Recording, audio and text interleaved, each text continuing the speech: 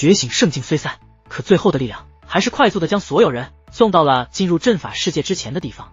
而楚枫所在的世界是在挑战开始前便精心挑选的，虽然距离阵法世界有些距离，但却是路人较少的世界。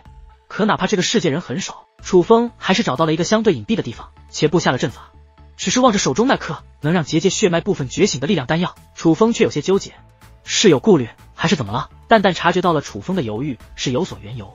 我若突破，有可能会引发异象，我不确定这异象我能否操控。若是异象无法操控，直接显现，而恰好狱宗的人在附近，多半会引来祸端。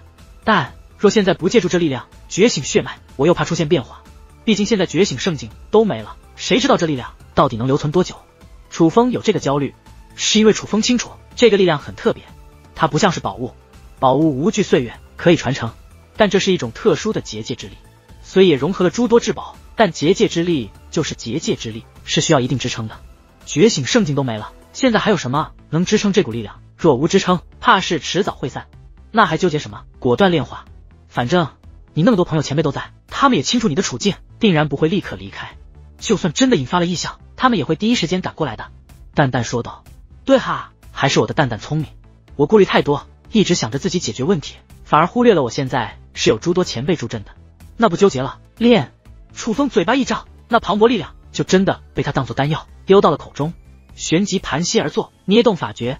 这一瞬间，一层奇特的气焰自楚枫体内散发而出，围绕楚枫旋转，正是那自觉醒圣境内所获得的最终力量。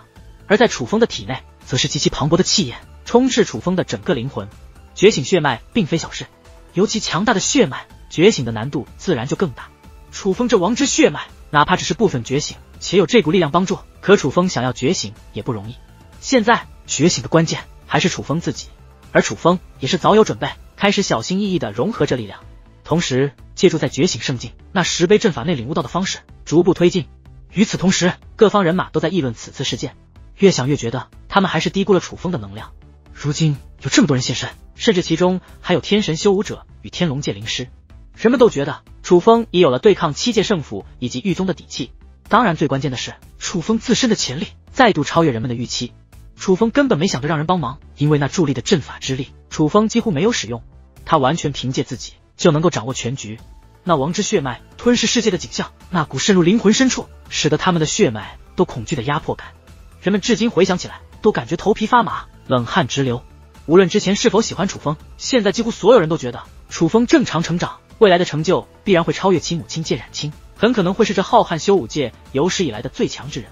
至少历史记载中还没有一个人能在楚枫这个年纪做出这么多惊天动地的事情，也没有任何一个人能在楚枫这个年纪展现出如此强大的天赋。尤其是在这个天才辈出的时代，楚枫还能展现出对同辈这样的压制力，则是更加凸显出了他的强大。随着时间流逝，事情逐渐传播，事情的轰动性则在持续攀升。不过却有一伙人马根本无心交谈此事，那便是即墨千舟所率领的狱宗之人。芥木白离开了，是带着百里子灵离开的。最主要的是，所有人在阵法世界的传送之力下都回到了最初的位置，但是芥木白与百里子灵并没有。再联想到芥木白对百里子灵的态度，这让即墨千舟很是担心。他总感觉芥木白不太对劲，这种不对劲对他们很不利。不过好在即墨千舟收到了芥木白传来的消息，经过马不停蹄的赶路，他终于来到了血脉天河的一片特定的星空中。在那里，他也终于见到了芥木白与百里子灵。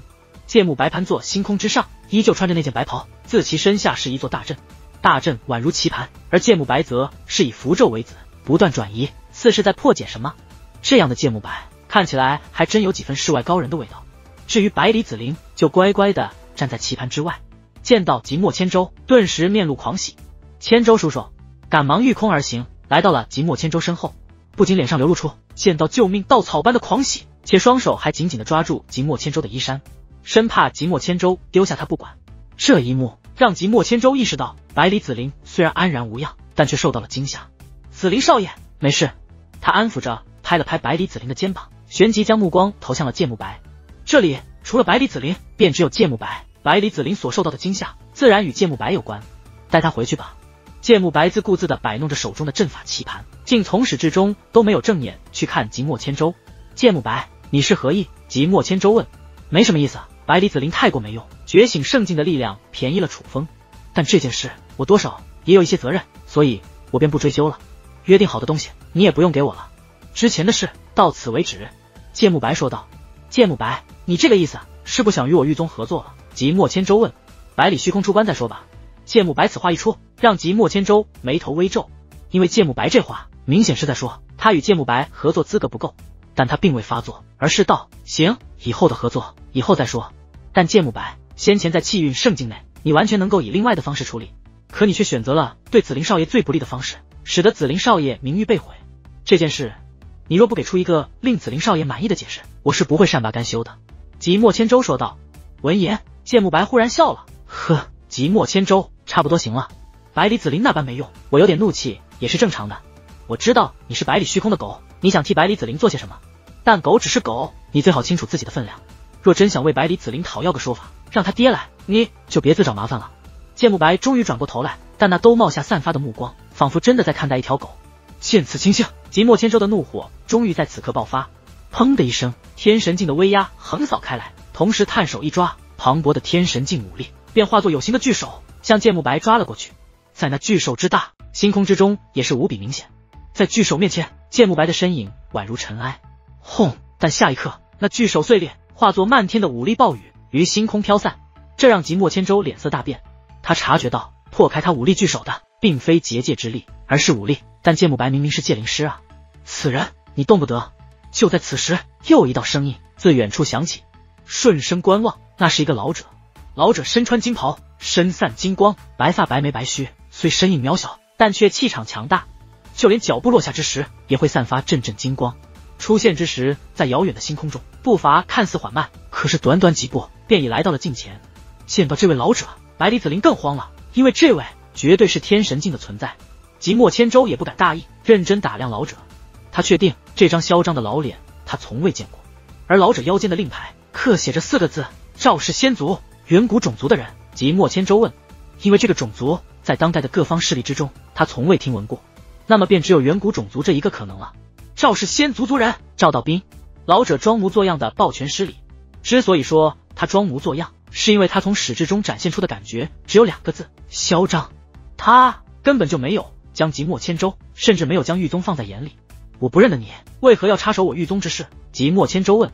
我们之前确实不认得，可这位大师如今与我赵氏先族还是合作关系，你若要动他，老夫自然不能放任不管。自称为赵道斌的老者道。闻言，即墨千舟看向芥末白。好啊，芥末白，原来是找到新的合作之人了，难怪你这态度突然变得如此猖狂，是要过河拆桥是吧？话别这么说，我芥末白可从未说过只与你狱宗合作。芥末白说道。而他话音刚落，那赵道斌便说道：大师，要不干脆交给老夫处理。闻言，即墨千舟看向赵道斌。我狱宗的事，你确定你们插手的了吗？即墨千舟问。哈哈哈！赵道斌放声大笑，笑声停止之时，脸上笑容还在，可目光却冷冽无比。这一刻，百里紫菱能够清晰地感受到，这片星空都被恐怖的冷冽之气所覆盖。你可以试试。赵道斌说道。即墨千舟也不甘示弱，更为磅礴的武力自其身体散发而出。可百里紫菱却用力拉了拉即墨千舟，同时暗中传音：千舟叔叔，算了，如今我父亲他们还在闭关，我狱宗并未巅峰实力，而他们显然早有准备，还是别与他们动手了，否则多半吃亏的是咱们。听到百里紫菱这番话，即墨千舟心中一阵酸楚。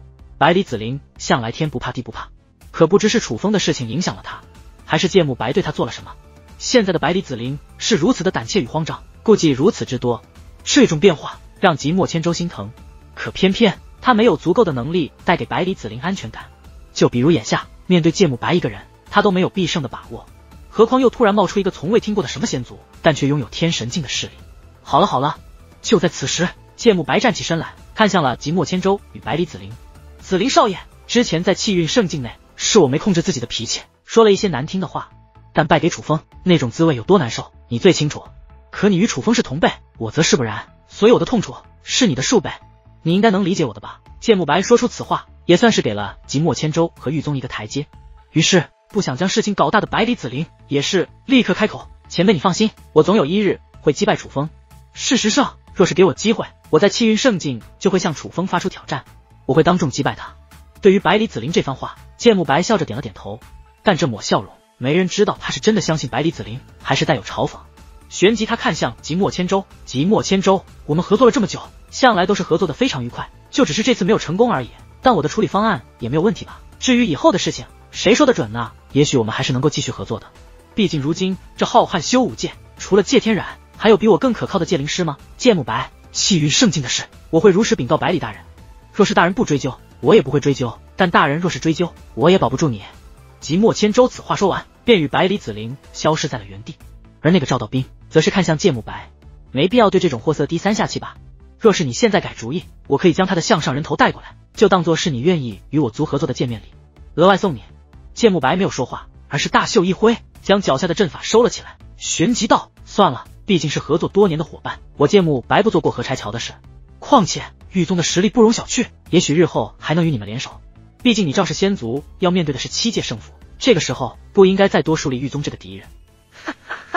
闻言，那赵道斌仰天大笑起来。下一刻，他竟瞬移到了界木白的身旁，手掌轻轻地拍了拍界木白的肩膀。大师，看来你对我赵氏仙族还不了解。如今我赵氏仙族既然出事，那在这浩瀚修武界，我赵氏仙族没有任何对手和威胁。邀请你与我赵氏仙族合作，不是要你帮我赵氏仙族统治修武界的，因为这件事我赵氏仙族不需要任何人的帮忙。话罢，他的手掌抓住了界木白的肩膀，一股浑厚的武力融入了界木白的身体之中。界木白眉头紧皱，赶忙说道：看来对赵氏仙族我确实还有待了解。别急，你会了解的。赵道斌话罢，放开了手，负手而立，向星空远处航去，几个迈步之间竟消失在了浩瀚星空之中。至于界木白，则是轻轻地扫了扫自己先前被赵道斌拍过的肩膀，似是有些嫌弃，同时眼中闪过一抹不易察觉的寒意。一段漫长的时间后，楚风终于睁开了眼眸，同时立刻站起身来。楚风，怎么样？淡淡的声音立刻响起。虽然楚风一直在为血脉觉醒而认真修炼，可是淡淡却一直关注着楚风的一举一动。楚风没有回答，而是手掌摊开，一股结界之力便自掌心飞掠而出，宛如小蛇一般围绕着楚风掌心盘旋。你突破了！淡淡大喜，他能看得出来，此时楚风这结界之力已并非神袍境，而是真龙境。